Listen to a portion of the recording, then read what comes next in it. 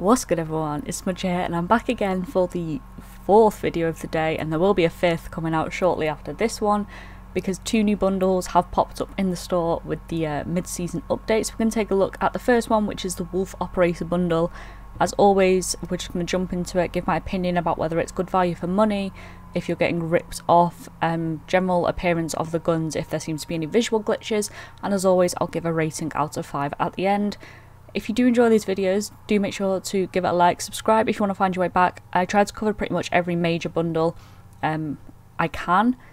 I do check the store daily, unless of course I'm not at my setup and I physically can't. So we do try and catch them all.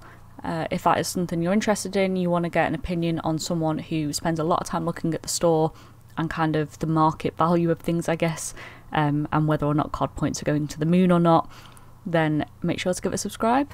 And you know, you'll be able to find your way back unless YouTube messes up the subscription feed again. That's a story for a different video.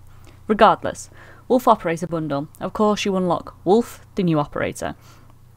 I really like the look of this in the trailer, and the skin looks pretty cool. I'm never a big fan of like the kind of like the ghillie suit skins. They seem to glitch into your vision in game, which isn't helpful. This is the M16, again very in keeping with it. I like that a lot. I'm a sucker for the quick mag, the jungle style mag. Harks back to the early Black Ops days, so I'm a bit of a sucker for that. Oh good, a new shotgun blueprint. No one asked for another shotgun blueprint. It's a snazzy looking shotgun, but nobody asked for it. And you don't get a new melee weapon blueprint for the combat knife, which is pretty cool. You do get a new operator finishing move, which of course we will be leaving until the end. As you can see, it does involve a dog, as they are quite easy just to kind of attach new skin to, so they're a fan favourite or developer favourite to put out.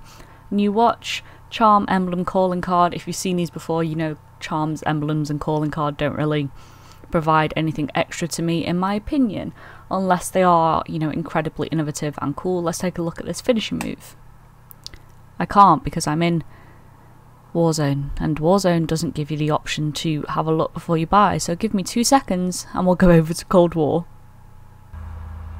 Okay, let's try this again now we're in Cold War. Very similar to the Modern Warfare finishing move with the dog, the wolf. Was it a dog or a wolf? I can't remember. Either way, the K9. Nothing to write home about. It's a cool operator move. I guess if you didn't play Modern Warfare, you might not have seen it before. It feels very similar.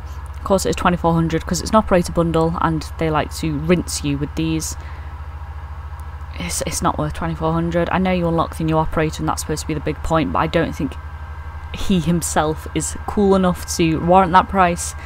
I'm not overall massively impressed with it. The skins on the camos for the guns I like a lot, but the rest of it isn't my cup of tea.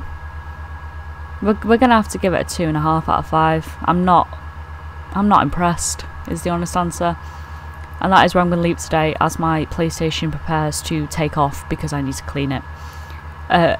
Like I said, if you did enjoy the video, make sure to give it a like, subscribe if you want to find your way back. I hope you all have a good day, and I'll see you in the next one in about half an hour. Bye.